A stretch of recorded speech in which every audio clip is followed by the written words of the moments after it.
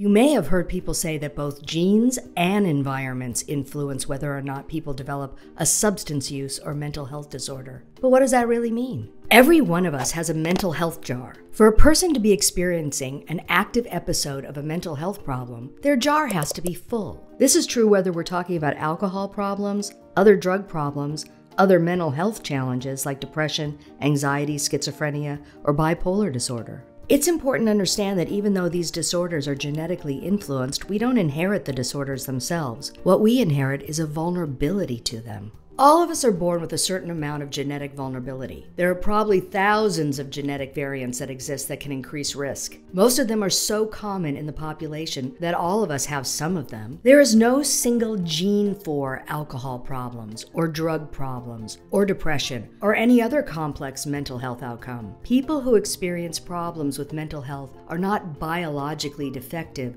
or different from the rest of us. We all carry some genetic vulnerability. A few people have very little genetic vulnerability. A few people inherit a lot of genetic vulnerability, but most of us fall somewhere in the middle.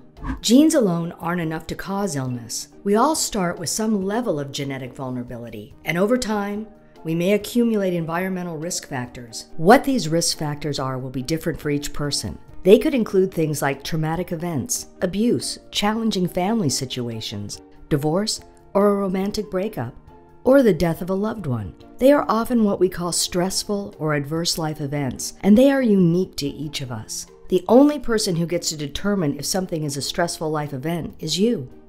You can start life with a lower genetic vulnerability, but still accumulate a lot of environmental risk, which could lead to your jar being full and experiencing problems. On the other hand, you could start with a high genetic vulnerability. Then it doesn't take as many stressful environmental events to lead to problems.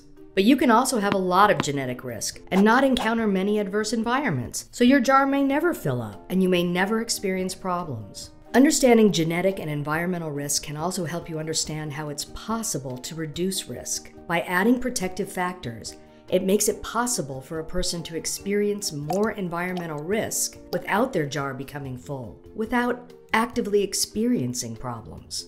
What are these magical protective factors?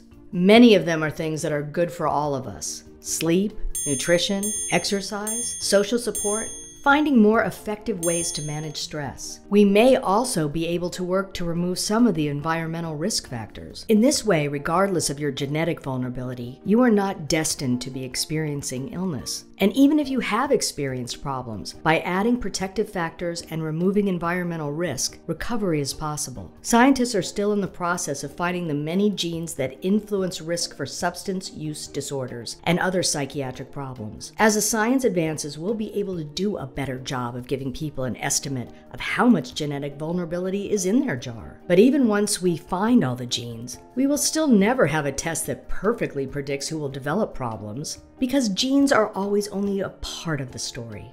Our experiences are the other part. This video was produced as a partnership between the Collaborative Study on the Genetics of Alcoholism, the Translational Psychiatric Genetics Group, and the Psychiatric Genetics Consortium.